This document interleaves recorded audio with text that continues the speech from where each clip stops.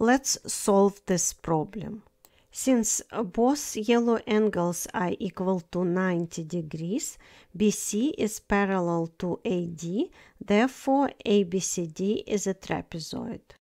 BC and AD are the bases, BC is equal to 3 and AD is equal to 7.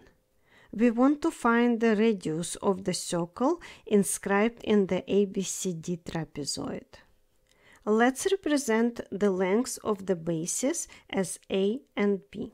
ABCD is a tangential quadrilateral, a quadrilateral whose four sides are all tangent to a circle inscribed within it.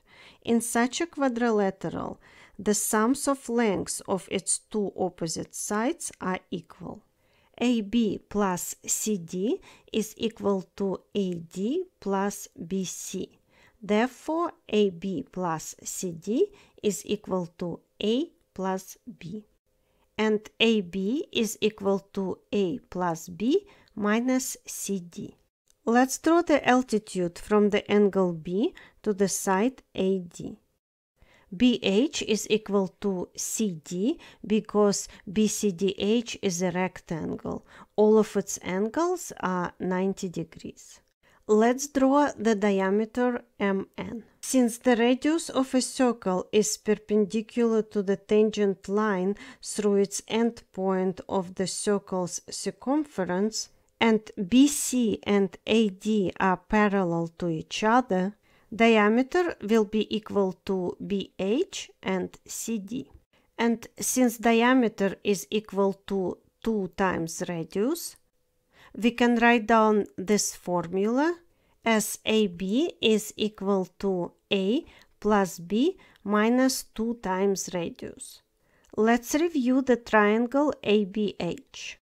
Using the Pythagorean theorem, we can determine that AB squared is equal to BH squared plus AH squared. And since BH is equal to 2 times radius, and AH is equal to A minus B because these two sides are equal, AB squared is equal to 2 times radius squared plus A minus B squared. Let's equate these two expressions. We'll get A plus B minus 2 radius all squared is equal to 2 times radius squared plus A minus B squared. And after expanding both sides and simplifying the equation, we are left with radius is equal to A times B over A plus B.